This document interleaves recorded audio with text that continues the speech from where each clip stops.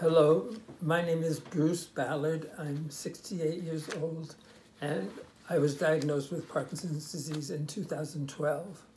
For much of the first few years, I didn't have very serious symptoms, but recently they've been getting worse.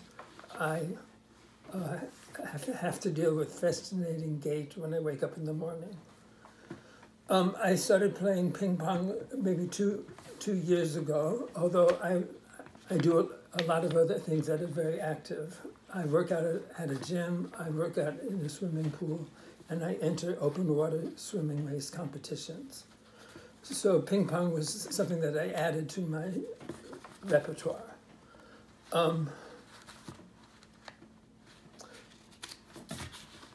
I find ping pong very strange because it's so counterintuitive.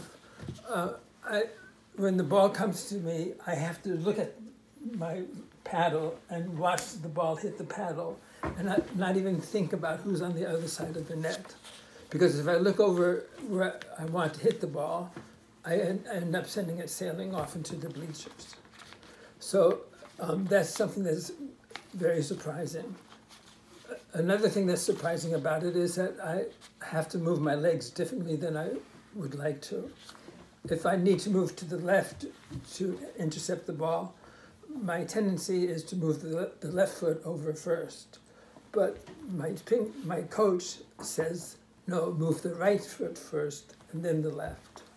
So this constant battle in my brain for playing the game correctly is something I think that's helping me a lot with my illness.